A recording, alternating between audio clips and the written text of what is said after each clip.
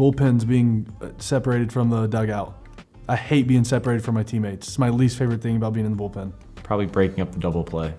I don't like that you can't take out the second baseman or shortstop. That I get a hit all the time. No, I have 0 at-bats in the big leagues, which is why the rule needs to be changed to let me bat whenever I'm up there. Drop third strike rule, and that being an earned run. I'd love to have 4 strikes. That would make it so much better. I would just make sure that these playoff proposals wouldn't go through.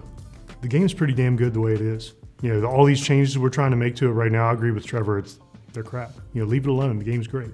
Let them wear their fucking cleats. A lot of people want the DH to come to the National League. That's something that I can get behind for a couple different reasons, but I understand why people don't want to, considering the tradition of baseball. Have a run rule. If it hits the pole, it's foul. No PFPs in camp.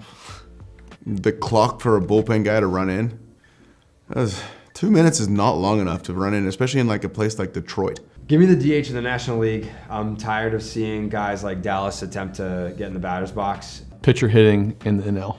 Only hire announcers who like baseball.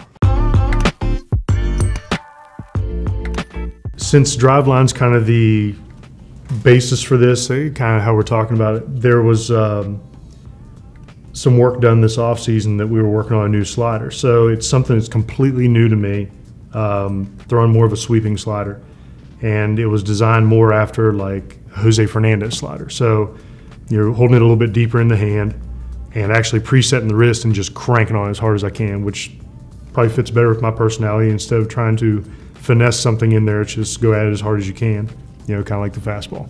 So this is just a 4-seam fastball.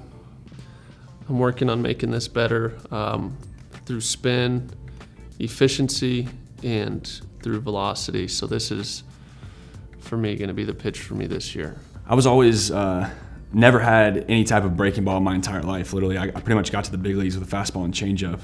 And so my first big league camp, my goal was to figure out like how to throw a breaking ball. And so at the time we had Johnny Venters, Craig Kimbrell, who had 2 pretty damn good breaking balls. And so as soon as camp started, I went up to both of them, asked them how they throw their breaking balls, and they both threw a spike. Craig and Johnny both went kind of across the 2-seam like that. One was a little higher, one was a little lower, if I recall correctly. So I started there.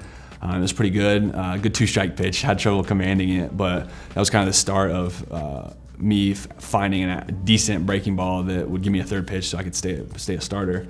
And it kind of morphed into playing with different grips and seams on the ball until I finally was in LA one day in 2014, I think it was, and was just in the dugout and found this grip that felt real comfortable. I threw it the next day in the bullpen, and it was really good. I punched Hanley Ramirez. I remember the first inning on a really good one. I was like, all right, this is it. And so it's kind of gone back and forth with the profile over the years, depending on kind of where I was at mechanically. But you know, my goal right now has been to try and get it a little bit more horizontal on it. So just kind of feeling my hand work through the ball to create more side spin. It's been fun. It's been a lot of fun.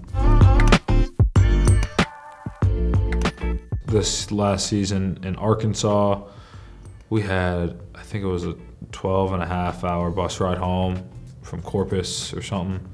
We had one bus, 40 dudes on there. It was not pretty. And we didn't get home until about 7:30 in the morning. We were in Ogden, Utah, and the AC broke on an 8-hour road trip. And some of the guys thought it was funny to pee on the bus, and they peed on the bus. Yeah, and then the AC broke, so I was shirtless, sweating, sharing a seat on a bus with urine smelling, and 8 hours to Idaho Falls from Ogden, Utah. That was tough. Don't want to do that again. Just multiple, like, 8 to 10 hour bus rides where through the night where we didn't stop for food, and it was just like, that happened way too often, and many guys can probably tell you that, so it's just a constant. Dovetailed off the peanut allergy. We were in New Hampshire, AA with Trenton. I was with the Yankees. We ate, fine. Went home, fine. Back at the hotel, I woke up and I thought I had pink eye when I woke up, but I guess I had gotten peanuts all over my hands, and throughout the night, I had rubbed my face and basically swole my whole face shut, and I had to go on like not the DL, but I was unavailable for like 3 days because I just couldn't see. So that was a bad day.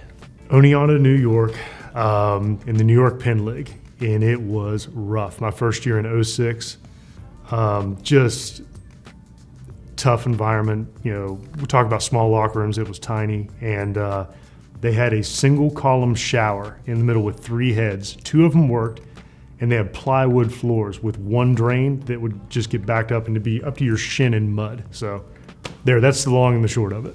Worst day I had in the minor leagues was when I had a back spasm going into September.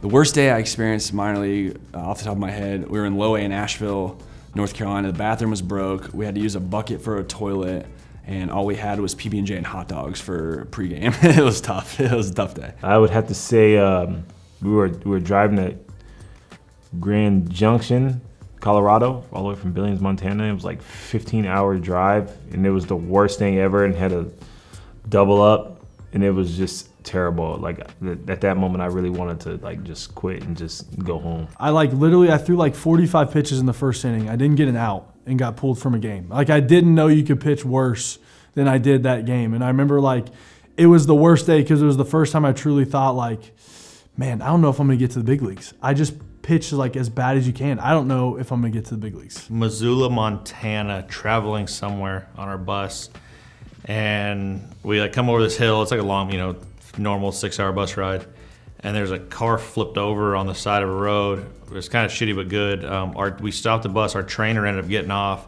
and actually ended up saving the guy's life because he, obviously knew somewhat of a medical background. And the car was flipped over. Apparently it like just happened. The guy was thrown from the car, and he was able to keep him stable until the ambulance, everything got there. And the bus obviously had to leave because, we were going to the game. We're going on the road trip, and the officers ended up basically taking him all the way. It was like 3 more hours to the city we're going to, and ended up bringing him all the way there. But he ended up like saving the guy's life and keeping him alive until the ambulance got there. The first time in your entire life you struck out consecutively in 4 at-bats. That's like always the worst day you've had. Bus once traveling I was in Bowling Green, Kentucky at our home ballpark, which was low A for the Tampa Bay Rays, and we were going to, I want to say, West Michigan, and it's like a 10-hour trip, and we were an hour into our trip, and literally our engine exploded and caught on fire, and there were fumes and flames. Like you could see the flames out the side of the window, and there were fumes coming through the bus. And so like the bus driver didn't stop immediately. We were like telling him, you have to stop. We need to get the F off this bus. So we got off the bus. It was middle of the night, and we all get off, and the next closest bus, like in the minor leagues, they're not like gonna like, hey, call the closest bus company, let's get these guys up. So literally we had to wait and take taxis to, each, groups of 4 or 5 guys take a taxi to, I guess the closest rest stop, and we waited for a bus to come like 3 hours from where the first one left. And we got all on the bus and then continued onward. Oh, dude, we had no air conditioning in AA this year on a bus ride from Mobile to Jacksonville. It's like 7 hours straight, and like majority of the bus was sharing seats, and like, dude, that's brutal. I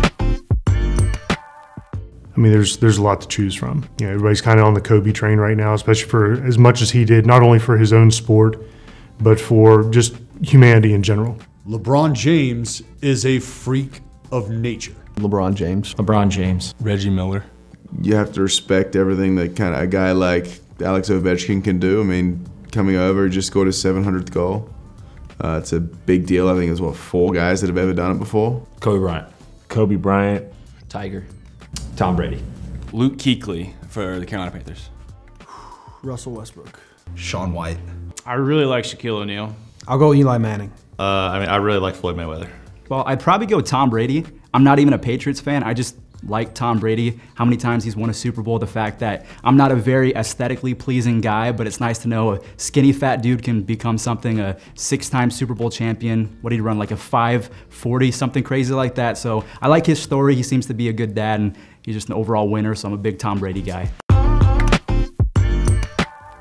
It's not the worst, but like if I got asked about the trade one more time, I'm gonna be a little upset. What happened on that strikeout? But it's just the generic ones, like, oh, how did you feel today? Well, I sucked. I gave up 6. What do you think I'm gonna feel like? How do you feel you pitched today? And I just gave up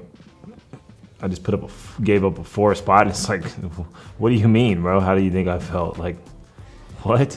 The worst question is when they ask you whatever question you just answered for the last week consecutively. So in spring training right now, as we film this, the worst question is, oh, how do you feel about the Rockies this year?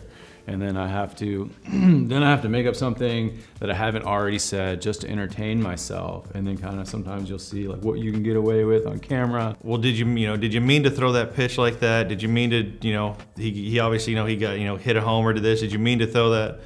Obviously, I didn't mean to throw that pitch there. If he hit a homer on it and I threw it around to the middle, obviously not. So why are you asking the question? Probably something like, why do you think you're striking out so much? And I want to be like, I don't know, because the guy's throwing 99 miles an hour with a 90-mile-an-hour slider, and the umpire's a freaking imbecile sometimes. After I gave up a homer to lose the game, if I could take that pitch back. Like, of course I want to take that pitch back. I mean, what? That's the worst question I've ever been asked.